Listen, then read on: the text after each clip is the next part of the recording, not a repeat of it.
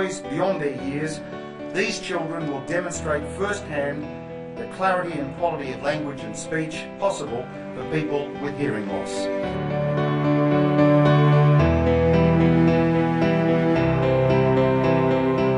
We all have a fundamental right to share our point of view, to contribute, to make our mark on the world, and offer up our experiences, our thoughts, and our ideas.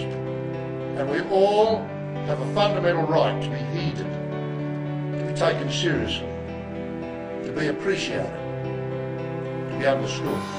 And that is just what First Voice is doing for people all over Australia and New Zealand.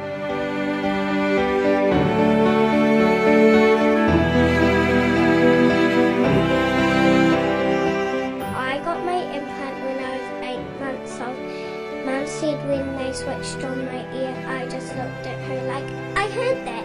Then my journey really began. When I found it hard to say or do something, I would say, perseverance, keep on trying.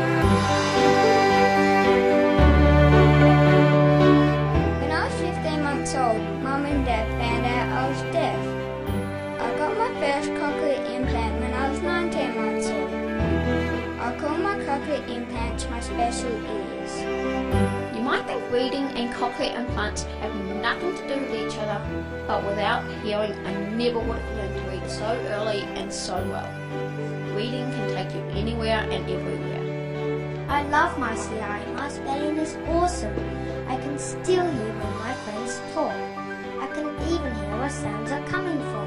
Facts and figures, sizes and numbers don't really mean much until you add an experience to them. I am deaf and I have 2 cochlear implants. I like my cochlear implants because they help me to hear.